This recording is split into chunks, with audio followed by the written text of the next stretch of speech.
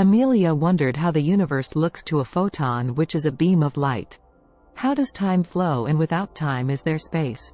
Benjamin found that for a photon, which travels at the speed of light, time stands still and reduces the distances between all objects to zero. There is no time or space. Since there is no time, the photon is everywhere in universe. Since there is no space, the photon touches everything in universe. Amelia uses the Hindu archetypes of Brahman, the formless and creator of form. Are they mutually inclusive, like the Purusha and Prakriti and their yang and yin cosmic entanglement? So, in Hindu archetypes, the photon, light, is Purusha and the mass, classic reality, is Prakriti. In Hinduism, Purusha is an important archetype that represents the cosmic being or the supreme self. Purusha is considered the consciousness from which the entire universe originates. Purusha is beyond the limitations of time, space.